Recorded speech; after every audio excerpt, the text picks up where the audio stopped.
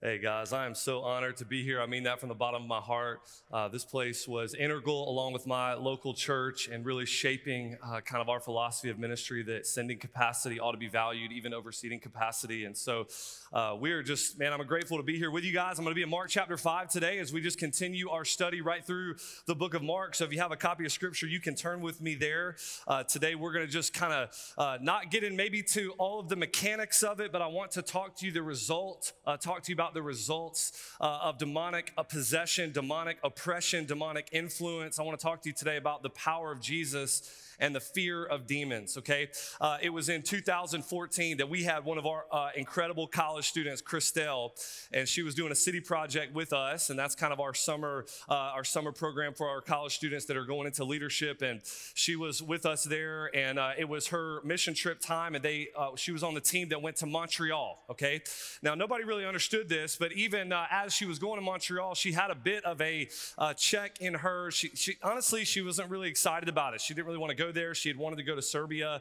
That didn't work out because of some visa issues and things like that, so she wasn't able to do that. They get to Montreal. Man, the soil is hard. It's tough, okay?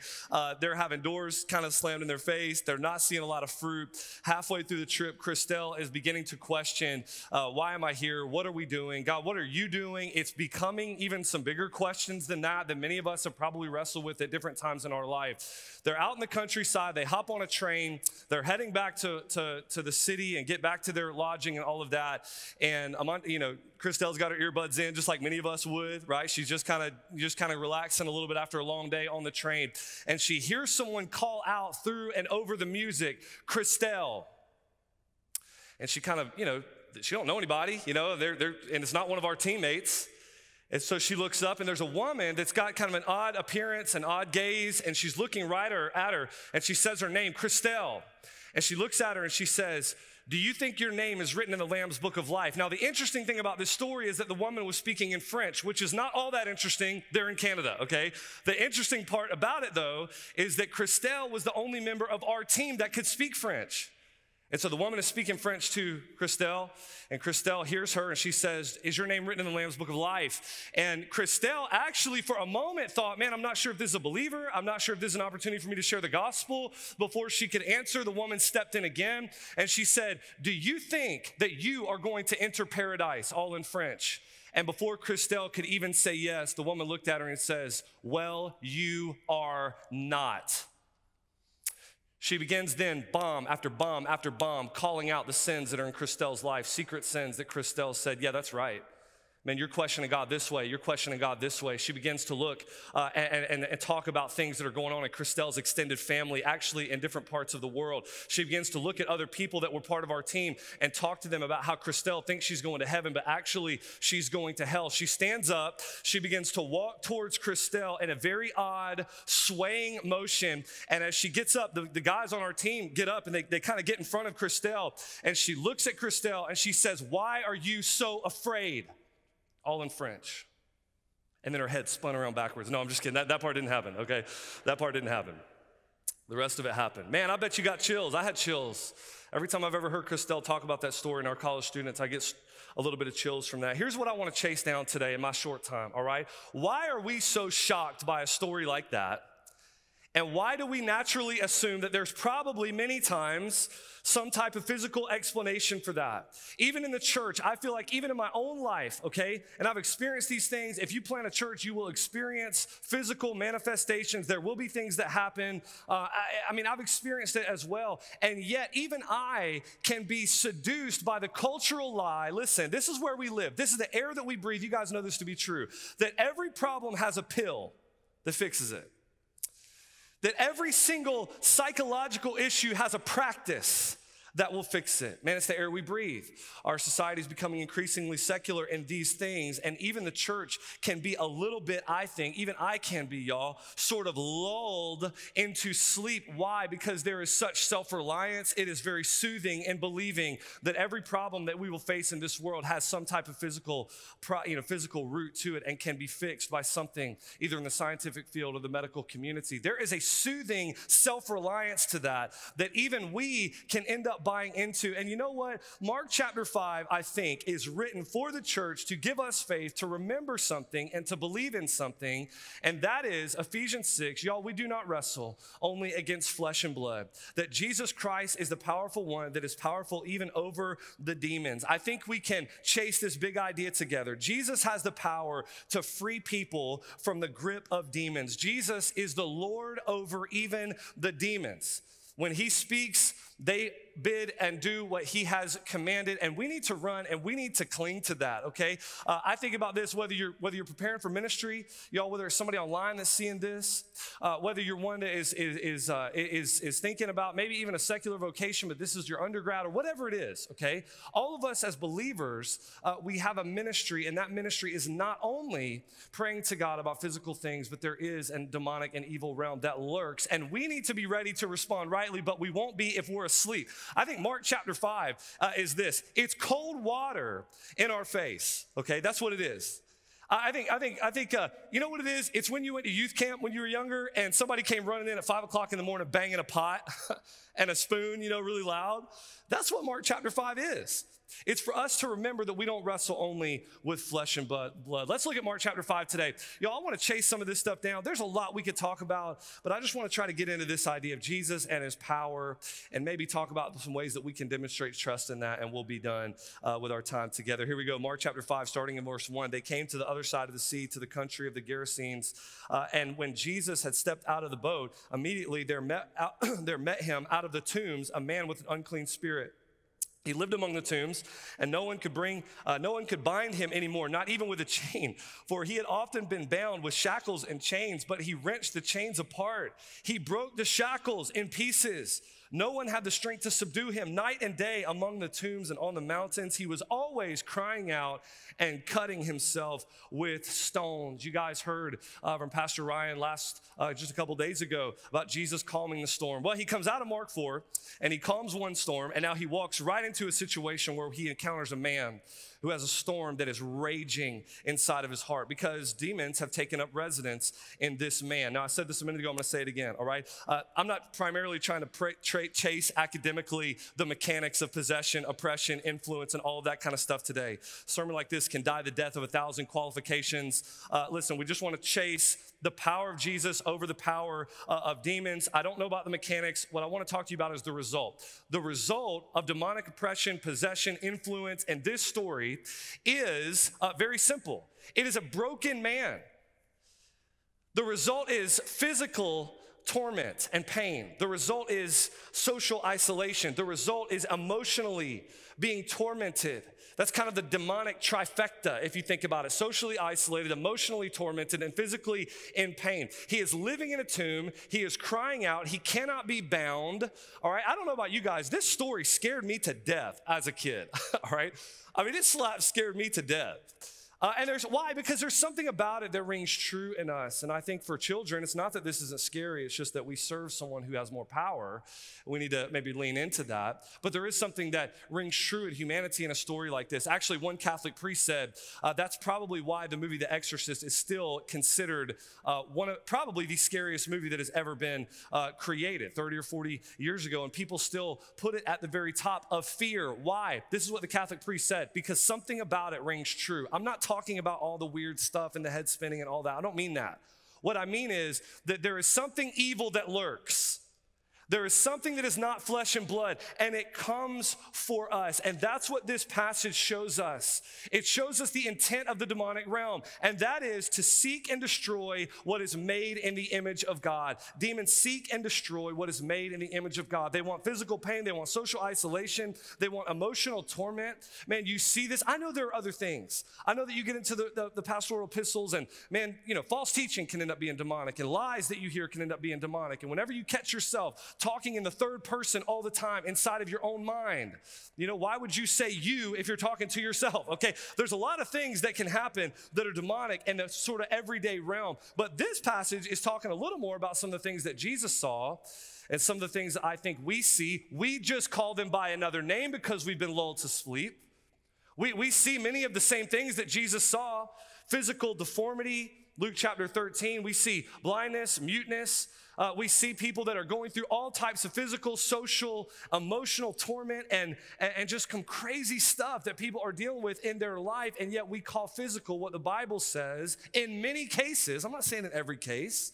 Man, just as foolish as saying it is in every case is saying that it is in no cases, okay? I'm not saying in every case, but many times there is a spiritual component to these things that demons delight in as humans are being destructed. Mark Ritchie wrote a book called The Spirit of the Rainforest, okay? And it talks about jungle man, a Yanomamo shaman that was coming out of the lifestyle of living to the praise of the demonic realm. And he talked about what it looks like to live in isolation with demonic spirits all around for the course of your entire life, where you're bowing down to them, they're praising you. Can you imagine what the demonic spirits would praise him over? Do you think it was good deeds? Do you think it was community ministry, right? What would he be praised over by the demonic realm? It was rape, infanticide, blood feuds, and honor killings. This is the destruction that the demonic realm seeks. And that's what we see here. I mean, this man is totally broken. And when he saw Jesus from afar, he ran and fell down before him and was crying out with a loud voice, "What have you to do with me, Jesus, Son of the Most High God? I adjure you by God, do not torment me." He was saying to him, "Come out of the man, you unclean spirit." And Jesus asked him, "What is your name?" And he replied, "My name is Legion, for we are many." And he begged him earnestly, "Do not send them out of the country." Verse 11. Now a great herd of pigs was feeding there on the hillside, and they begged him, saying, "Send us to the pigs, let us enter them." Verse 13. So he gave them permission, and the unclean spirit came out and entered the pigs, and the herd, numbering 2,000, rushed down the steep bank into the sea and drowned in the sea. The herdsmen fled and told it in the city and in the country, and people came to see what had happened. Traditionally, people say that the demons are coming running out because they see the lordship of Jesus and they bow down before Jesus, which may be true. It may also be true that people that I've witnessed, and I think this is probably true, that are dealing with demonic possession, oppression, affliction, influence, many times go in and out of it. And so what's happening here? Has the man come running out because the demons are bowing down before Jesus? Or in a moment of clarity, is the man seeing somebody that might be able to help him?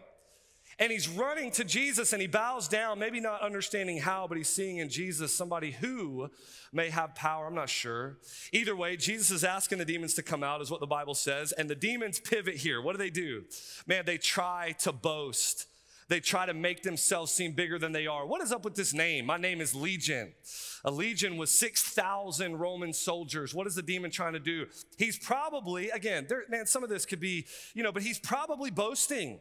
He's probably trying to make himself look bigger and badder than he really is. But Jesus Christ, of course, calls his bluff. One of the things that's interesting about this, in verse 13, Jesus just kind of says the word and they're gone. One of the things that we've got to realize in this passage, y'all, as we learn it, as we teach it, is that the demonic realm really has no chance. It's not a fair fight, honestly. I don't know if you guys saw the Super Bowl, okay? It's Tom Brady versus Mahomes. I know Mahomes is great, but come on, It's like, and I love Mahomes, all right? My little boy, my 9-year-old, he was like, man, he was tore up. He loves Mahomes. He was tore up when Tampa Bay is just delivering a beat down and all that. And he's like, what, Mahomes this and Tom Brady that? I'm like, buddy, Mahomes is the best quarterback in the league, but he's going up against the GOAT in a moment that is going to be remembered. He's just going up against the greatest of all time. And my son looks at me and he says, yeah, well, Tom Brady's so great. How come he's not in any State Farm commercials? I was like, man, that's a good point, I didn't know. Man, we see this, David. Come on, I'm being a little bit funny here. Maybe Mahomes had a little better chance here than the demons, but you understand what I'm saying. There was no chance. This was not like a fair fight. I want you to see the power of what is going on. I need to understand the power of this. Man, we have been fed for a solid year that the biggest problem any of us will face is physical. And it will be fixed when there's a physical fix. And I need to hear this. We all need to hear this. Somebody online needs to hear this today. Man, that we need to realize our biggest problems aren't necessarily physical all of the time. But there is a God in heaven whose son, Jesus Christ, commands the demons. Look at how big this problem is. I want you to think about this. The demoniac couldn't be bound physically because of how he was bound spiritually. Think about that for a minute. This is a man who could snap chains and snap shackles. Why? Because he was bound by something that was so much stronger than chains. He was bound by something that was so much stronger than the physical realm. Listen, and yet when Jesus Christ, not a fair fight, the power is here. When Jesus Christ steps up to the plate, he in a word, they are gone. And what happens? What happens here, okay? The people that are watching all this, they end up being afraid. Why are they afraid? Because they see a power in which they know not. A little bit like the fear of the disciples when they see the storm and all that. Man, they're afraid. They see something here. Not only that this man has had these demons cast out, but they're also afraid, verse 11 and 14, I'm not going to go back and read it. They're also afraid, y'all, because of what these pigs do, all right? We mentioned a minute ago, we kind of live on a hobby farm, try to produce a certain percentage of our own food for our family and stuff. And it's funny because one of the things I noticed about this story that you wouldn't know if you didn't have them, I understand a little bit about this story because I've got pigs, and pigs don't do this. All right, pigs will herd, okay, they will stampede, but they're not dumb enough to jump off of a cliff. Now, a sheep is, okay? I don't know if you've seen this. I mean, 2007, all right, you got one sheep in Turkey falls off a 40-foot cliff, and 1,500 others jump willingly. To the horror of the Turkish farmers, created the world's largest pillow just right there in Turkey, okay? A sheep will do that. A sheep will do stuff like that. Man, a pig won't do stuff like that. Okay, you try to put a pig on a trailer or try to put a pig somewhere. Man, a pig is looking around. A pig is every bit as smart as a dog.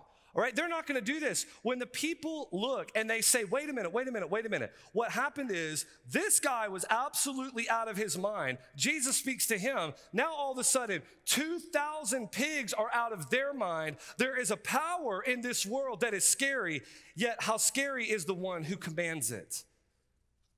How much more powerful is he? If this guy's okay and they're drowning in the Sea of Galilee, which has great symbolism, by the way, we might talk about that. Revelation 20, the lake of fire, what's going to happen to all demons? They're going to be thrown in the lake of fire. I mean, they're looking at this, and what happens? They're afraid, and they came to Jesus and saw the demon-possessed man, the one who had the legion sitting there clothed and in his right mind, and they were afraid. And those who had seen it described to them what had happened to the demon-possessed man and to the pigs. And they began to beg Jesus to depart from their region. Okay, I'm gonna go on a limb here just for 1 second. Here's what I want to say, okay? Is it wrong to want Jesus to get away from you? Obviously, okay? Yeah, that's not great to have Jesus and want him to leave.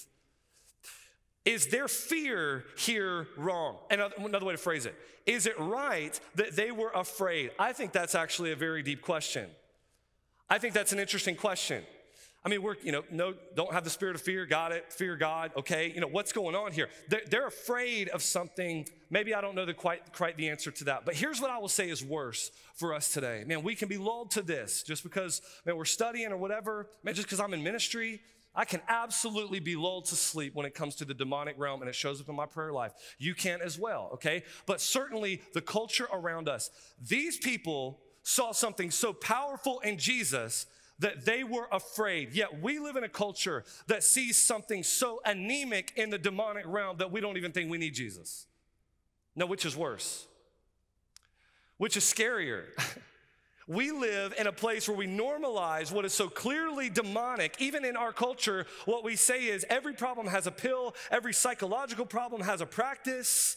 I would say it like this, man, if we can think to Isaiah and he lived among a people with unclean lips, what about us? We live among a people of extreme arrogance.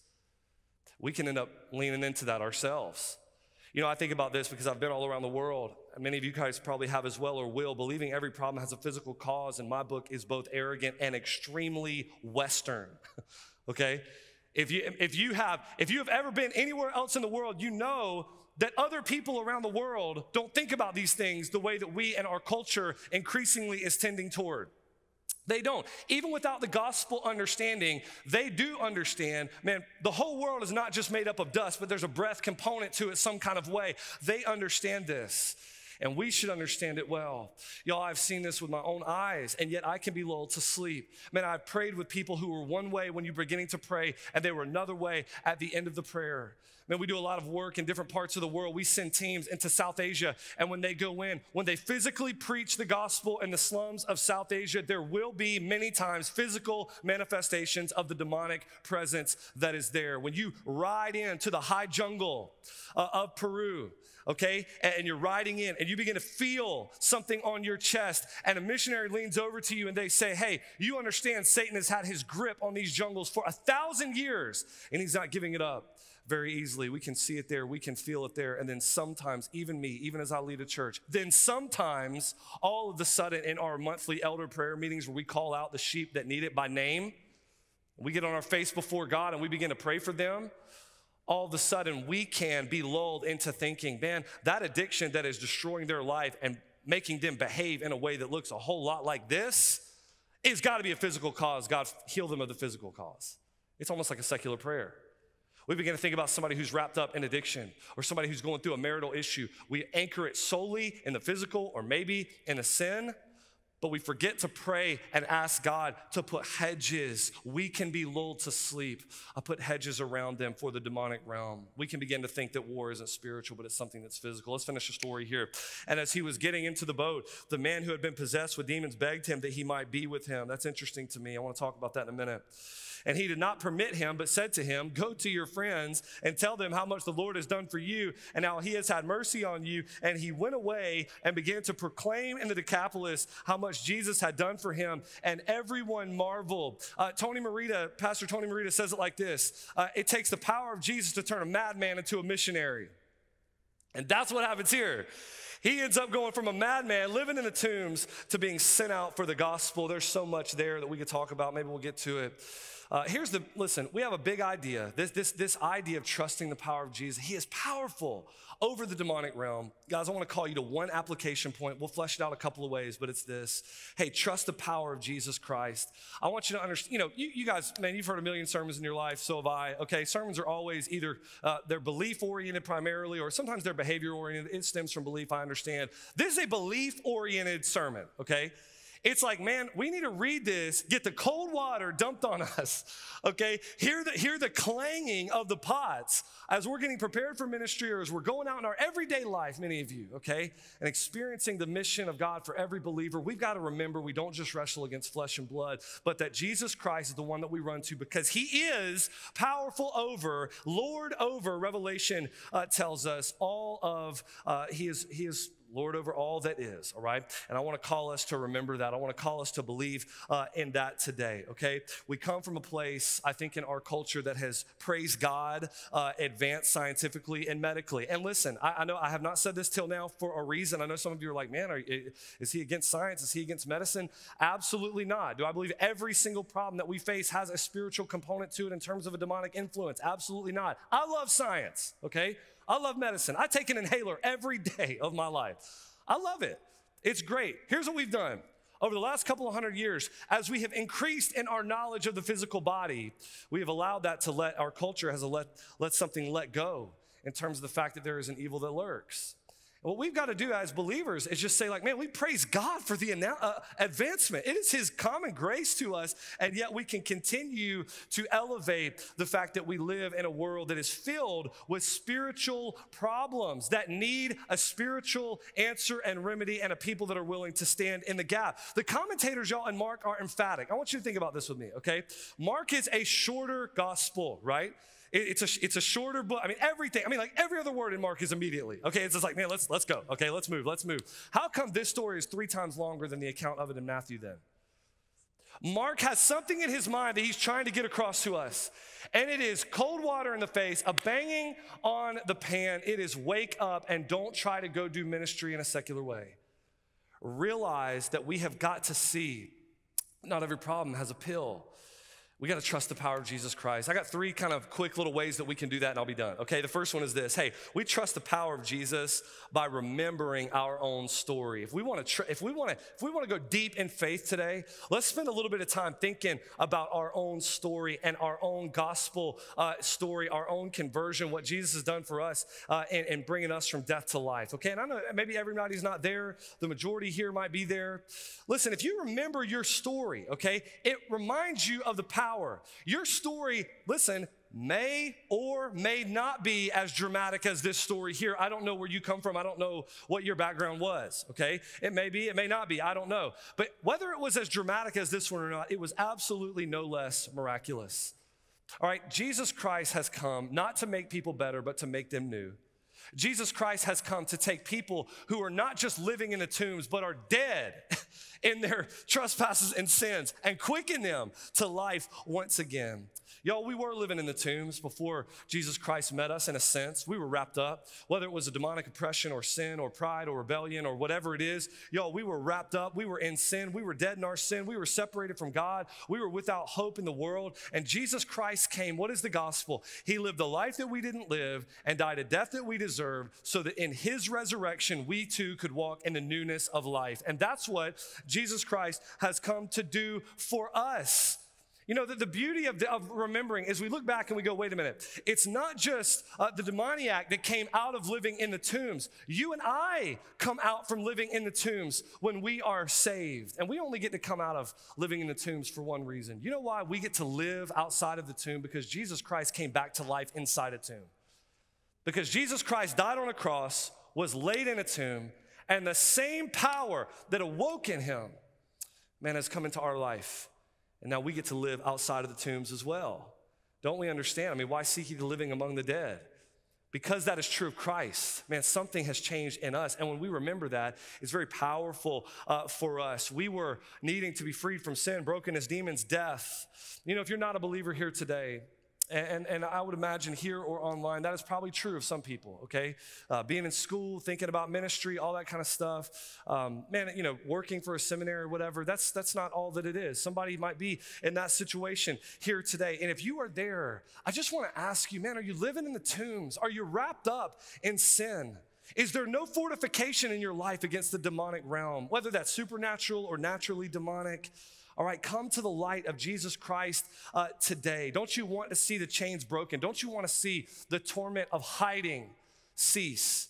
Don't we want to see self-inflicted wounds be bound and healed? There is a day coming when the powerful nature of Jesus Christ is going to come, where the demons are not just cast into the Sea of Galilee, but they are cast, Revelation 20, into the lake of fire for all time. Don't we want to live in a world that is free of demonic oppression, the new heavens and the new earth? And I can't wait. I can almost hear the trumpet. I hope that if you're not a believer, you would come to Christ today. Man, you would come and you would talk to those that are around you that can lead you to him. Trust the power that he has. And believer, remember your own story, okay? And I can't get deep into this. Remember that you are not who you once were. It'll help you trust the power of Jesus. Secondly, trust the power of Jesus by sending those that are released by demons. Now, here's what I want to say, all right? Many of us in churches that are discipleship oriented, as my church is, man, we do groups, man, our elders, man, we get into it with people, and I know that's the type of church you guys want to be in. I think churches like ours even can be scared to release somebody that's got a crazy past. We can be scared to release somebody that's got egregious sin, demonic possession or oppression or influence, maybe addiction in their past, brokenness sexually in their past, whatever it is. We can be scared because we feel like they're going to fall back into sin. We feel like they're going to do this. We feel like they're going to do that. We're not quite sure. We want to watch them. Balance this with what I'm saying. Yes, we've got to disciple people. Obviously, we've got to be willing, to hold some back and to continue to, if we see somebody that's walking into something that's too much for them or whatever. All I want to say in this is this, okay? The very foundation, one of the building blocks of our discipleship with a new believer is to send them out to tell others what Jesus has done for them. That's not a part we can hold them back from. We've got to be willing to release those that have been released by Jesus from a demonic realm. You know what's interesting to me about this passage? Man, I've read this. I had one of my assistants read this. I had one of our residents read this. Okay, we've been reading the book of Mark. And this, to my knowledge, okay, I think this is right. If you go through the entire book of Mark, you know, this is the only time where Jesus actually tells somebody to go tell of the mercies of God because of what he has done for them after healing them. What happens in all the other ones? Either he says nothing to them or he tells them not to say anything. It's kind of that secret sort of narrative. But one place in the book of Mark, you have Jesus tell a guy, hey, go out and tell about the mercy of God in your life. Now, you get into the commentaries, y'all, they wrap themselves into a knot trying to explain that, all right? What they say is, well, this guy was a Gentile, obviously, and therefore his ministry wasn't. Well, go to Mark chapter 7. He heals another guy in the exact same region. He tells him not to go tell anybody. I mean, listen, maybe there's something to that. I'm not sure. Here's what I do know after reading it a bunch of times, okay? There's only one guy that Jesus tells, go and share about the mercy of God. And you know what? There's only one guy that after being healed said to Jesus, I want to go with you. Isn't that funny? One time somebody says, man, I want to go with you. Where are you going? That's where I'm going. And it just happens to be that's the same guy that Jesus said, man, go back home and tell of the mercy of God in your life. What's the application point? There is nothing more contagious than a new believer who is on fire because they remember that they are not who they once were because of the power of Jesus. And I think that we need to remember that as we do ministry. Hey, thirdly and finally, in terms of just trying to apply that idea of trusting the power of Jesus Christ, and this is the crux of it, y'all. Let's trust the power of Jesus by praying for healing, okay? Let's trust in the power of Jesus by coming to him and praying for healing from the demonic realm, okay? Now, you say, well, how can we be influenced by the demonic realm? Man, I don't know about you. I've always been taught, I believe this, my soul's off the market, okay? I got saved when I was 6 years old in a Winn-Dixie parking lot after a church league softball game of my dad's. It don't get no more Southern Baptist than that, okay? That's a fact. I got saved on Nightbox Road, Middleburg, Florida, 6 years old. Soul came off the market. Got it. But can I still be influenced? Man, is there still things that we need to pray against? There are physical ailments that can come that are not of physical causes.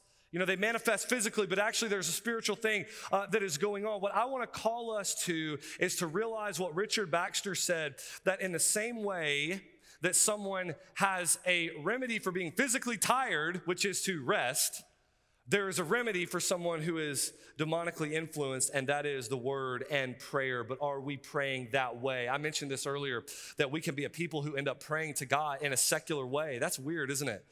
You can end up praying, but you're praying in a secular way. What do I mean? I mean that we're praying to God, that's obviously spiritual. But what we end up doing is we're praying to God, and the things that we're voicing to him have all of these hidden assumptions that everything that we're praying to him about have a physical root, have a physical cause. I want to call you guys to be awakened to realize, man, we don't command demons. We don't push demons around any more than we command someone to be healed. If they're paralytic, we do not command that they stand up and walk. We bend the ear of the one who has all the power. Are we doing that in our prayer life? Man, when we're praying for people, are we praying against the demonic realm to the one who has the power? Man, the fear of demons is a praying church. The fear of demons is a praying church that prays in this way. And I'll end like this. I think about, we have a power as believers, y'all, but that power is a delegated power, okay? It's not our power. You see the guys on TV and they're commanding demons around and all that kind of stuff. I would never advise that. Acts chapter 11, okay? We bend the ear of the one who can, are we? I think about it like this. My kids, I got 4 kids, and it's funny, the older ones, I might say to one of them, like, hey, go upstairs and get your sister, okay? And I tell her to come down here, I want to see her. And, a minute later, he'll come down, and he'll say, hey, man, she won't come, sorry. And I'm like, okay, wait. Did you tell her that I told you to tell her to come down? No. Well, of course she's not going to come. If you tell her not to, if you tell her to come, she's not listening. You don't have that authority in her life. Go back up there and tell her that Dad said to come down. Okay, maybe she still don't come sometimes. No, I'm just kidding, she comes, okay? The idea is a delegated authority. The idea is him going and saying, hey, I'm not saying this to you. Man, Dad is saying this to you. And I don't want every analogy breaks down. You could push any analogy too far. My point is, hey, are we on our knees? Are we praying for the nations that we just prayed for beautifully today? Are we praying for people in our churches? Are we praying in our own life, our family, people that we want to see come to Christ? Are we praying not only about the physical things in their life? Are we praying specifically for Jesus to exert power over the demons? Let's pray. Father, as we come to you today, Lord, I just pray that we will have from Mark 5 a deepened faith. Lord, I pray that we will believe in deep ways in your power. God, we know that you have power over the demonic realm, and we pray, Lord, that you will exert it. You will put hedges. God, I pray that you will do the miraculous in our midst. We're asking you. In Christ's name we pray. Amen.